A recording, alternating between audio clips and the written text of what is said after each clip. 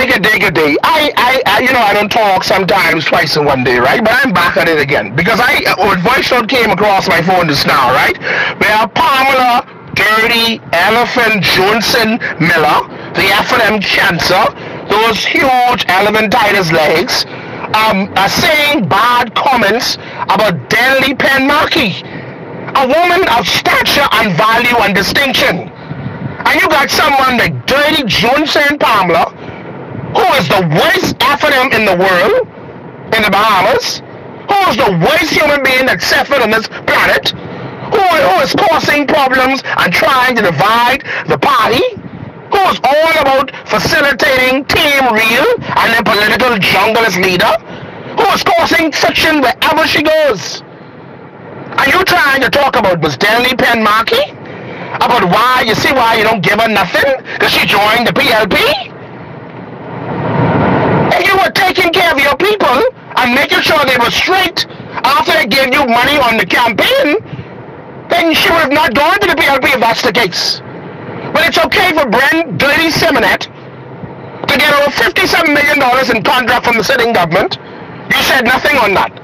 It's okay for Diagla to get duty-free on his washer and dryer, sitting as a cabinet minister, but you said nothing on that. It's okay for the rich elites in Lightfoot Key who would have wrote a letter to the Deputy Prime Minister telling him if he dare raise taxes on them, what they will do. And he stop it right there. It's okay for that. It's okay for Leonardo Lester and his son that can keep on benefiting under this country from that time and they will never stop. It's okay. But you want to talk about a hard-working black Bahamian, a distinguished woman like you know what?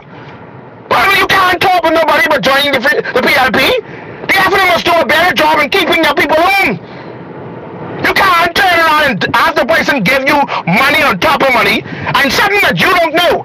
She had more than 6 candidates who are now MPs and ministers on the campaign trail. Why call them? What they turn around and kick on the backside? And you talking garbage? The Free National Movement always had a bad stigma of not taking care of its people.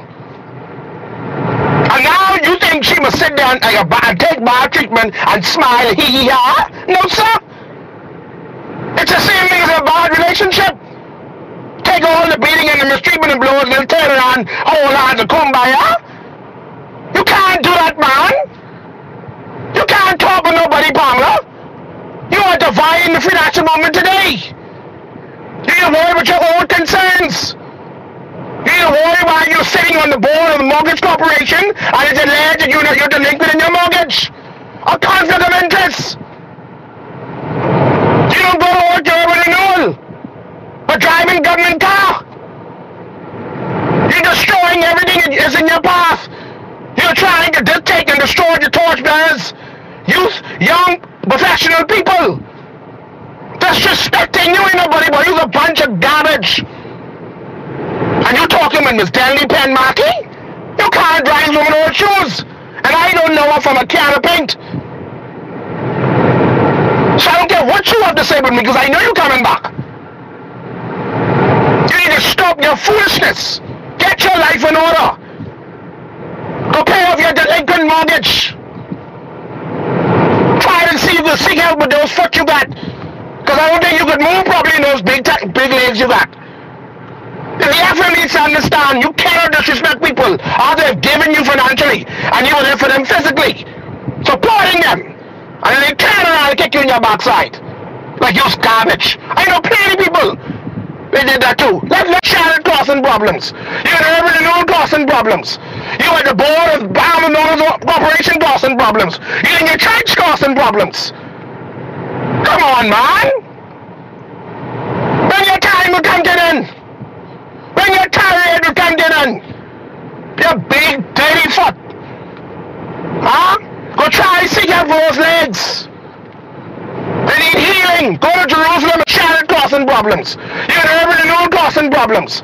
You at the board of Bahama Motors Corporation causing problems. You in your church causing problems. Come on, man.